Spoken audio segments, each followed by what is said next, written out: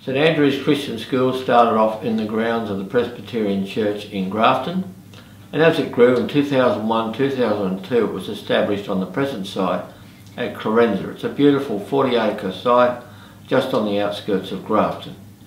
The school has a prep school, then it has a primary school starting from kindy right through to year 6, and then going into high school through to the high school certificate in year 12.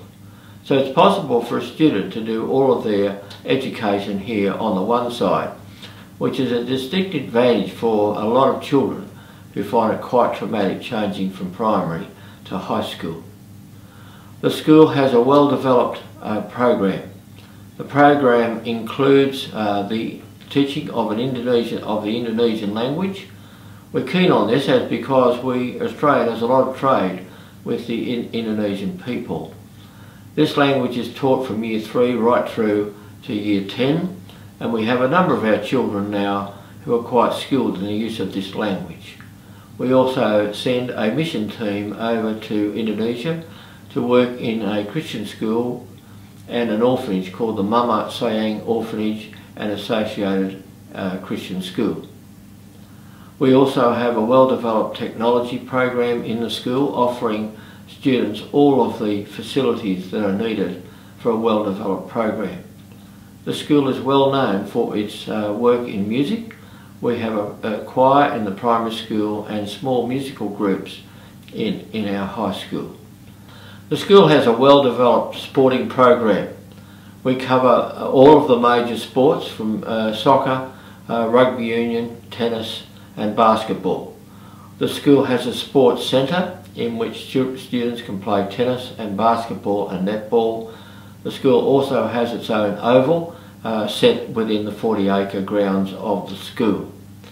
The school also has a swimming pool in which we're able to teach swimming to students who are unable to swim.